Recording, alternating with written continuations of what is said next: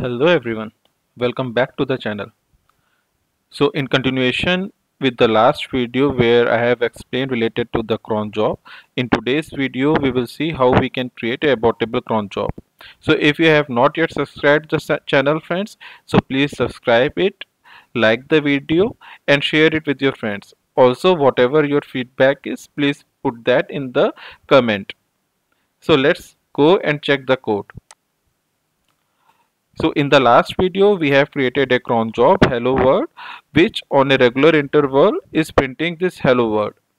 Now in today's video, we will see how we can make this cron job abortable.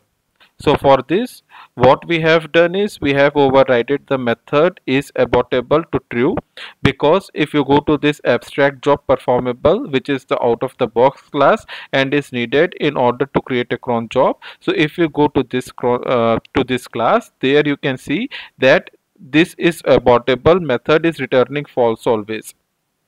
So if you have to create a cron job abortable, so this is the prerequisite. You have to create this method is abortable. You have to override it and return it as true.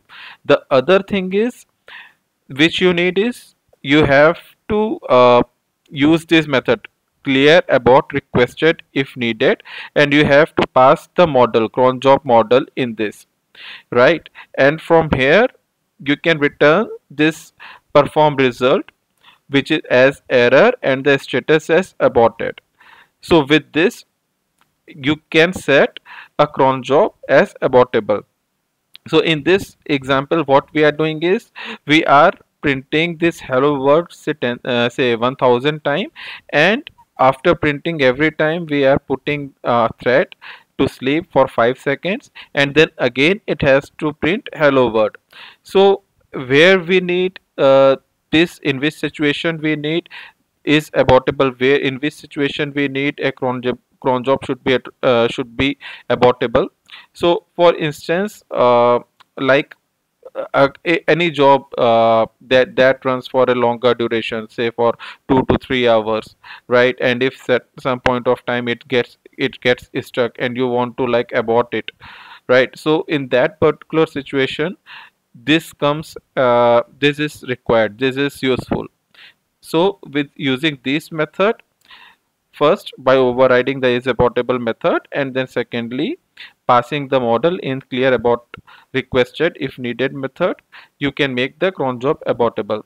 So if you want to check what is written inside this clear abort requested if needed, then you have to go inside this abstract job performable class, and there you can see that what this method is doing. So here we are passing the cron job model, and it is checking whether the get request abort is true or not. If it is true, then it is like saving the cron job and returning the value as true, otherwise it is returning as false. So this is what it is doing. So hope you got the point. And once you are done with your changes, after that we have to do the ant all and start the server. So let's do that. So now here we are doing ant all. So I have to like set the environment first, right? So the environment is now set. We'll do ant all, and parallelly we'll start give the command to start the server, so that after ant all it will go to start the server. So let's wait for it to be over. Now once our server is up, we will go to the back office, right? And we'll open the our cron job hello world cron job, and in here we can see that the job is currently running. And if you open the console logs, then we can see that hello world is continuously running. So why is it continuously running? Because we have in the code we have provided a loop till 1000, and for every one loop it will wait for 5 seconds. So that is why we can see that the current status of the job is running. Okay, so the current status of the job is still running. Now we have to abort this job.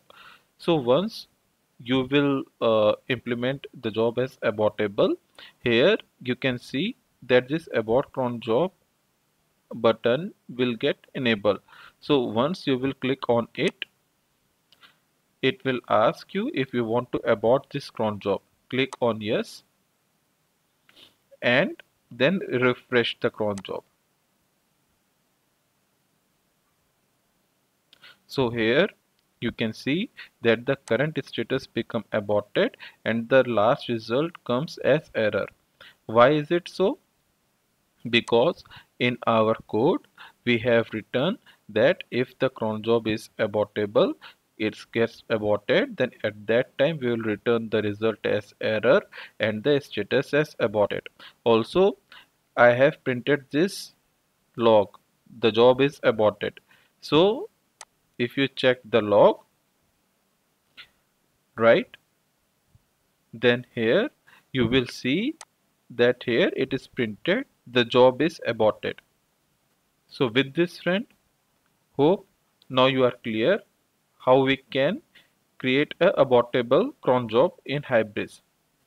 If you enjoyed the video, then please like it, subscribe the channel and share it with your friends. Thanks for watching it friends. Happy learning.